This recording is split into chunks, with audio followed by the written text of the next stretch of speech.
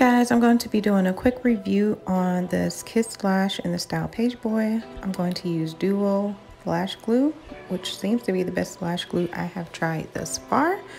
You see me here putting on a lash glue.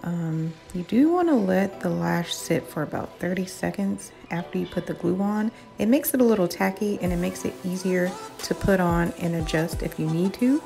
And if you're like me, I need to do a lot of adjusting because let me just say, this video is me showing you what the lash looks like in the end and not how to put the lash on. So you will see me struggling here every now and then, but it's okay.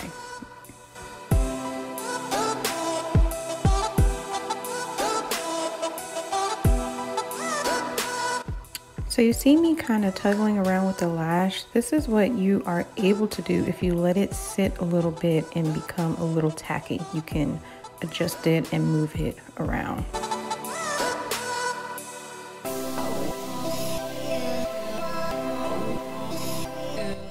Now moving on to the next eye, I did not want to show you guys me struggling to put this lash on, so I just edited it out. But you can see I did let it sit, so I'm able to move it around and adjust it how I want it.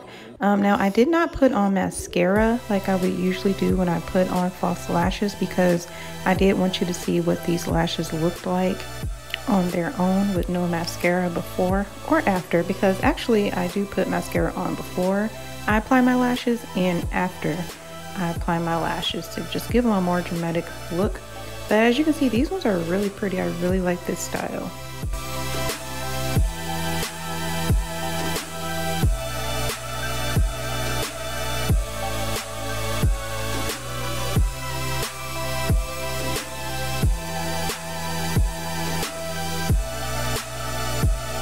Well, that's it, you guys. I did want to show you these. Again, this is Kiss Lash in the style Pageboy. I really like them.